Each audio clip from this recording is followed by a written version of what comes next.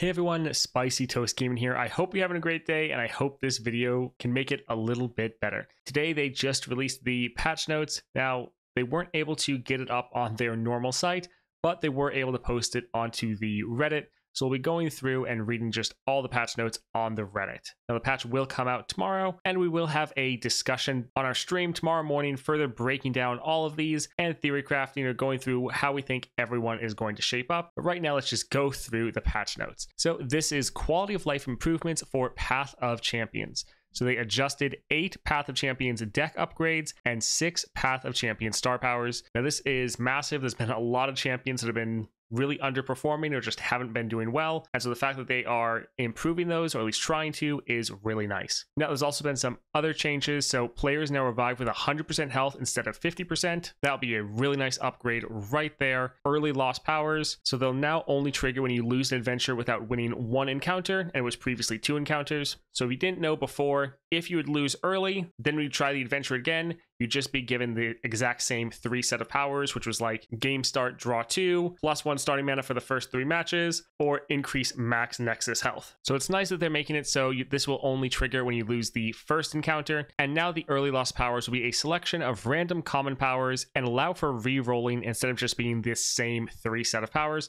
That is quite nice, especially with how difficult some of the new adventures are, specifically Lysandra. The wild fragment cap has been increased from 50 to 200. This is absolutely massive, especially for people like me, where for the past couple months, I'm just stuck at that hard cap. So all of my daily wins, all of those wild fragments are just completely wasted. Really feels bad. So increasing the cap to 200 is amazing. The victory daily quest rewards have been increased from 4 wild fragments to 5. Another big win that is awesome. More wild fragments for everyone. And that will really add up over time. And the monthly challenges now reward the cosmic blessings instead of the cosmic pearls.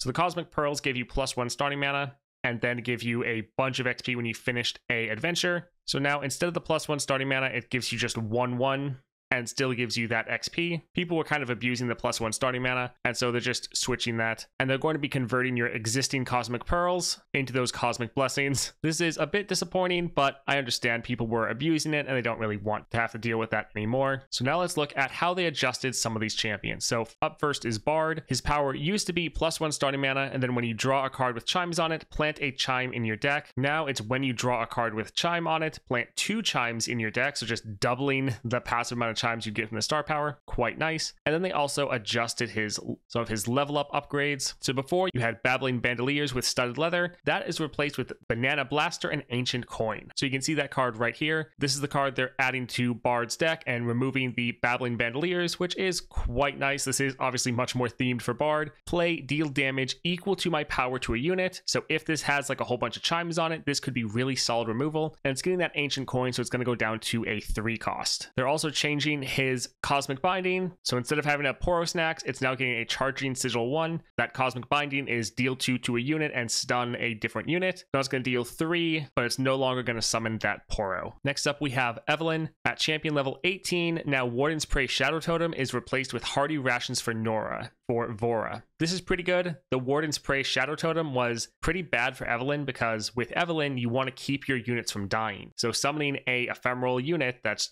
gonna die at the end of the round is exactly the opposite of what you want for your deck. So getting rid of that Shadow Totem and giving regen to one of your cards is really nice. For Gnar, they're changing it. So it used to be create a Wallop in hand, and then if you already have one, reduce its cost by 1. That Wallop is Gnar's champion spell, and it's deal 1 to an enemy and stun it. So now instead it's going to be create a 2-cost Wallop in hand, and then if you already have one, reduce its cost by 1.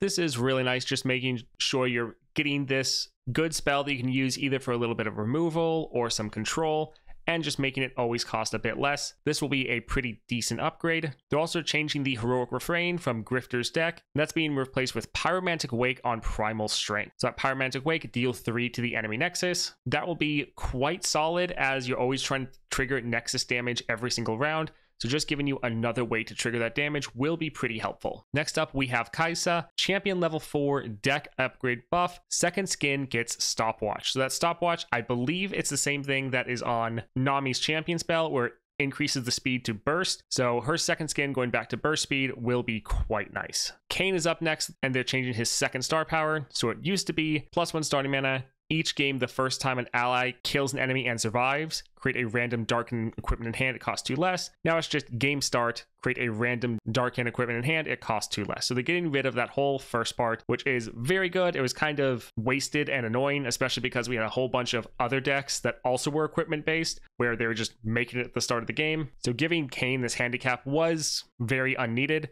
So it's nice they're getting rid of it. You're just getting a darkened equipment right away at the start of the game. So that will be a nice little buff. Champion level 3, the Darkened Lodestone's Zeal, so quick attack, is replaced with Bilgewater Cutlass, so Challenger. That'll be pretty nice for Kayn. You want to be sure you're getting the right kills. And so being able to challenge a target to get that kill and make sure your unit survives is very good. Champion level 6 upgrade, Wounded White Flame Skirmishing Saber, is replaced with a mana potion for Furious Wielder. So that's not too bad. Furious Wielder, this is your essentially removal spell where one of your equipped units strikes an enemy, but it costs 4 mana, so getting this down to 3 mana is quite nice. It is a little sad that the Wounded White Flame doesn't get that Skirmisher Saber anymore, so again, Challenger, but should still be a upgrade overall. And then Wounded White Flame right here is being replaced anyway, so it doesn't really matter. And they're being replaced with Shadow Blade Fanatic. So you can see that right here, 3 cost 3/3 quick attack. When you've equipped an ally this game, create a Shadow Fiend in hand. So that's Shadow Fiend right there. This will be much better for Kayn, actually fits his overall aesthetic other than the Wounded White Flame, which very much seemed out of place. So that is quite nice right there. Lee Sin also getting a improvement.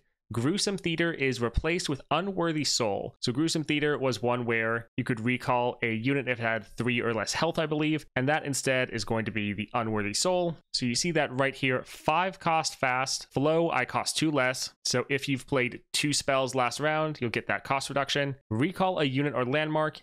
If it has any attachments, destroy them first. So it will still be fairly expensive, even with that cost reduction from the flow, but it is nice you can recall a unit or a landmark and there's no requirements on it. So just whatever you want to recall, it's fine. And you can even use it to destroy any attachments. So I really like the versatility of this spell. So this will be decent for Lee Sin. They're also replacing Concussive Palm's Grifter's deck with Hextech Fabricator rank 2. So the Grifter's deck would shuffle several copies of that card into your deck and make them cost 1. It is a pretty good upgrade, but it changed with the Hextech Fabricator, so now it's just going to give your strongest unit a random rare item. I guess this will help you at least more immediately, whereas the other one would be a little bit more of a long game. Nasus is up next. They're adjusting his second star power, so before, round start grant the strongest enemy -1, and now it's just enemies have -1, and that's -1 power. This is essentially just a common power, and it is a pretty solid common power, but it's still a little underwhelming. I think it's definitely better than his old star power. I think they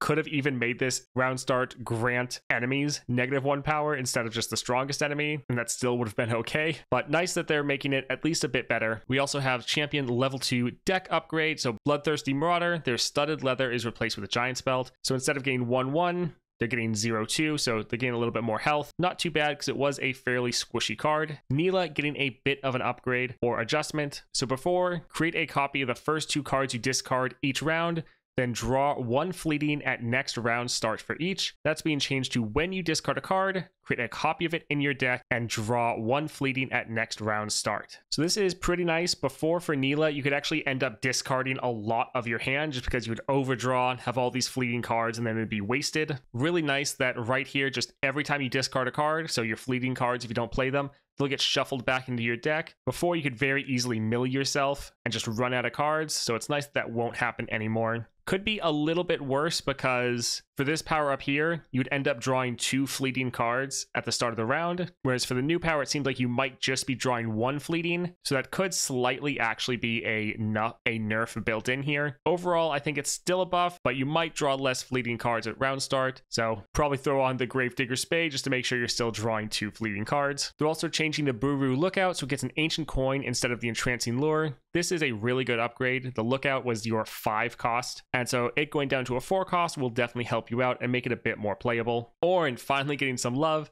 So before, his first star power was game start, summon the Orin's Forge. So that is a landmark that would take up board space on your board, and that would make a fleeting time and dedication every round, but you'd still have to spend a mana on it. So instead of that, they're just saying round start, create a 0 cost fleeting time and dedication in hand. That is very, very nice. And then for the third star power, you're still doing that, but now the first time you forge each round, forge again. So really they're just getting rid of the whole Orn's Forge landmark aspect, and they're just giving you the free fleeting time and dedication every single round, and still giving you the same aspect of when you forge each round, forge again. This will be amazing for Ornn. Before, you always had just this mana tax of having to spend 1 mana every single round on these time and dedications. So the fact that that's not going to be happening anymore will make Ornn feel so much better. That was it for the champion changes. There's a couple other notes to be aware of. The big one is that 5.4 will not have an event pass with the new expansion. That's normally what happens, but apparently they're not able to do that for this next patch. They say they're still working on trying to do event passes in the future, but for the next patch, we'll just have a unique quest chain that players can complete for cosmetic rewards to celebrate the expansion. So they're still trying to give us something, but it won't be a event pass. As far as some bug fixes, they fixed the bug with Gnar's second star power, so that is quite nice. Fixed a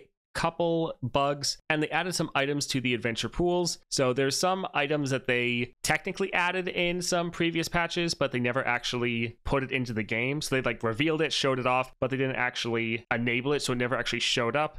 So for the items they're adding, it's Power Riff, Arcane Knowledge, Anti-Up, and Excavator's Charge. Power Riff is right here, so this is for a spell. Costs 1 less for each card you've drawn this round. Arcane Knowledge, so this goes on a unit and it's draw a spell. So pretty nice. We already have the other version of this in the spell where it's Hero's Call, so this is on a spell and it draws a unit. We got the Anti-Up, so -2 cost and fleeting. That'll be pretty nice, and that's on a unit. And then Excavator's Charge, so when you play a card, give me 1/1 this round. So those are the different items that, as you see, they were added in a previous patch notes, or revealed, I should say, in a previous patch notes, but never actually added to the game. So apparently now they're actually adding those ones to the game, which will be quite nice. And also apparently they finally fixed the Titanify issue, where it'll now appear on 5 to 7 cost units instead of just 8 or higher, because before it was pretty much always useless, but now it might actually be useful. Overall, these seem like some really great changes. This will help a lot of the lower performing champions be a lot better, but I think some of the champions could still use a bit of help, specifically Nasus, but these are all solid changes, especially some of these like the Wild Fragment increase and increasing the daily rewards. Those are really nice. So overall, I think they did a great job with quality improvements for Path of Champions. This should make the game much better to play. If you want to have a further discussion about all these patch notes, we will be discussing them on stream tomorrow at 9 a.m. But I hope this video helped you out, and I hope you have a great day.